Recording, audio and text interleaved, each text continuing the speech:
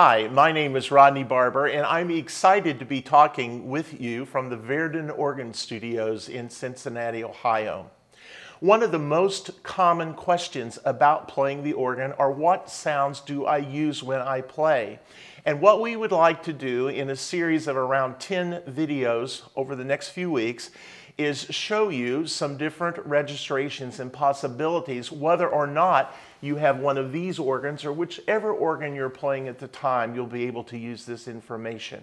Before we start talking about colors, I would like to remind you that if you were an artist, you would have three primary colors: a red, a blue, and a yellow. And with those primary colors, you can make almost any other color that you would need to paint a beautiful picture. I want to remind you on the organ, and this will be a brief review because we could talk about this for weeks, but on the organ there are four primary colors. The first of these is a family called the principal sound. And if you were in America, you would see stops on an organ called principals. Let's just listen to a few of these. Here's one on the grate, which is in the middle manual.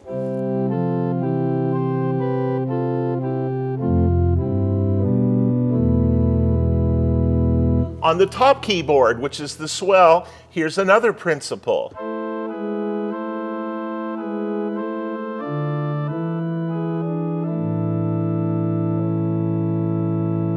And I can use what we call couplers to combine these sounds on one keyboard and have what I would call a principal chorus.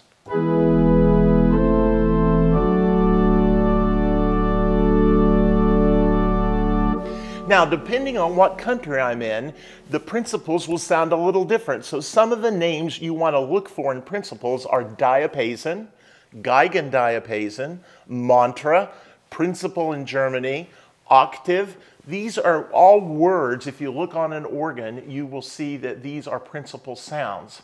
I'm going to recommend a book called The Organist Manual by Roger Davis, where there's actually a dictionary in there where you could look these up and find what all the principals are and how they're applied to music. And also, you could simply just do this online. Use your search engine, your Google or whatever you have, and go online and find this information, okay? Now, one more thing about the principals. They're in different octaves. You'll see numbers on stops of organs: 16, 8, 4. If I were to push one that said 8 and play a G and sing a G, that's the same pitch. So 8 foot is the unison pitch on the organ. If you see a principal 16, which you might often see in the pedal, and play that same G, if you can hear that, that's an octave lower. If I see one that says 4, it's going to be an octave higher. If I see one that says 2, even an octave higher. So within the principal family, we have all these different pitches that enable us to produce what is called a principal chorus.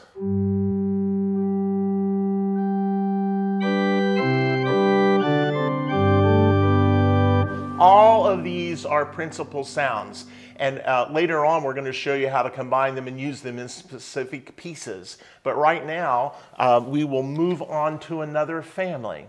I should also say before we leave, though, that the principals are the aw sounds of the organ. If you look at a facade of pipes, you're going to see these principal sounds because they're the most important. They're the voice of the organ, the aw sound, or I could say the God sound. Words for God: Jehovah, Yahweh, this aw sound. So many people equate this principal sound with the God sound of the organ. Second family, flutes. Flutes are round, flutes are ooh, and they're much like the flutes that we play in orchestras, okay? So, flutes, here's one.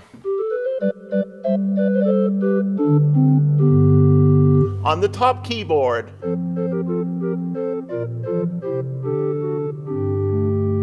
On the bottom keyboard, the choir.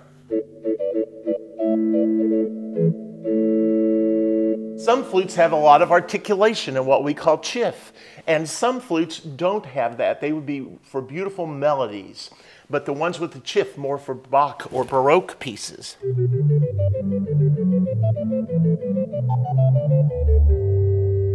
Again, flutes are in different octaves, and they make just beautiful combinations. Here's an 8-foot flute and a 2-foot flute.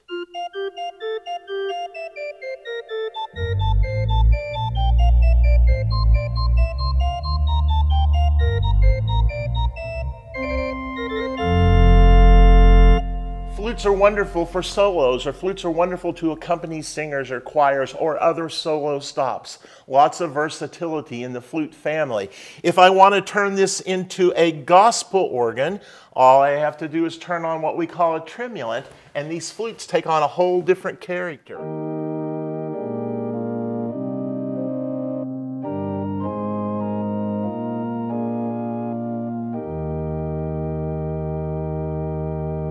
That's our second family of tone. Our third are the strings on the organ. I call these the sounds of the organ. They're beautiful sounds and very quiet, used for preludes, for interludes, for quiet accompaniments, that kind of thing. So here's a string on the swell. This is called a solitional.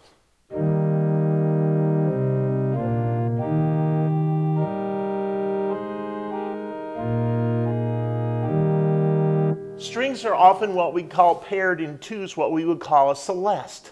So if I take this unison sound and turn on the celeste, it's tuned just a little bit sharp in this case, and you hear a movement in the sound, which is really quite beautiful.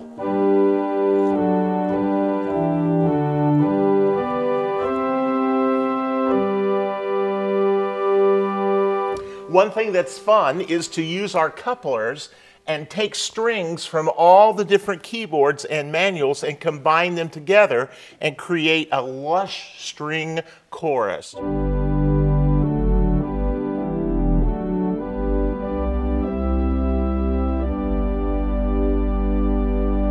So just to review the principles of the ah sounds, the big sounds I would use in playing hymns or pieces like Bach or Buxtehude.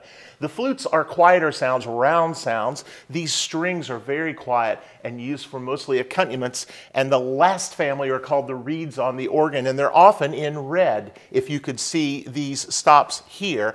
And they are our trumpets, our clarinets, our kind of in-your-face sounds of the organ. Here's a French oboe. Here's a bassoon.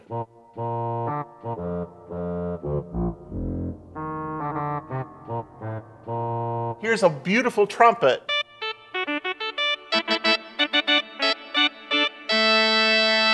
And remember our numbers, the 16 in the pedal is a big reed sound.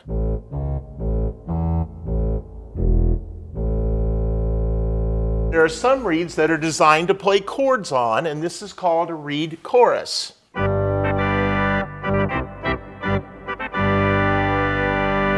There are some reeds, like our trumpet, that are just to play solo notes.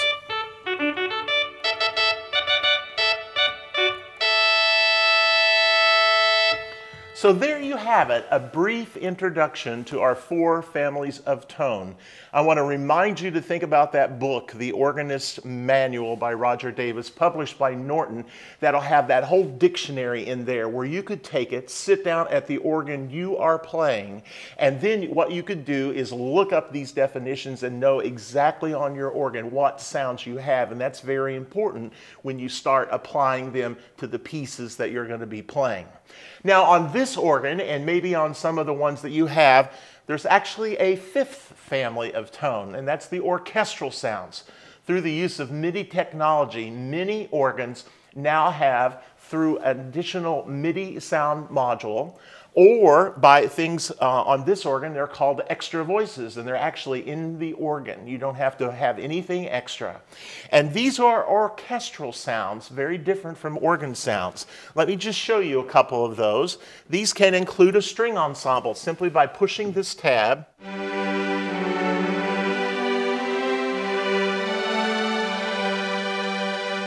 Here are some choral voices or choral ahs.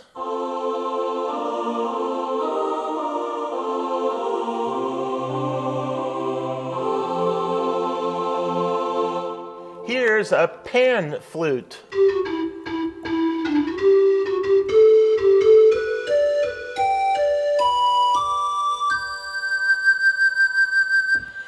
Now, some people think these are not organ voices at all, and you're absolutely right.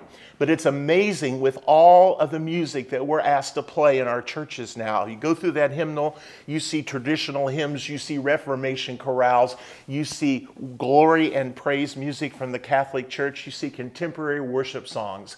And in the use of classical music, if you're playing some transcriptions like music from Handel's Fireworks or Water Music, you now have these sounds, even sounds like a harpsichord, which are very authentic to the classical music that we're asked to play at weddings and memorial services and church services. So now we have sounds that we can combine with the organ sounds to make this a beautiful musical experience for your congregation. So we've had a lot of information so far. I hope that you will review this and look forward to a series of 10 videos that we are going to make for you that go through 10 organ pistons using these primary organ colors. And I think once that we have done that, you're going to see that you have both a plan and a resource to play any kind of music that you would for whatever worship situation you have. If you have any questions about this, contact us at Verdin, and we'll be glad to respond to you personally, and look forward to seeing that next video, which will be coming up soon.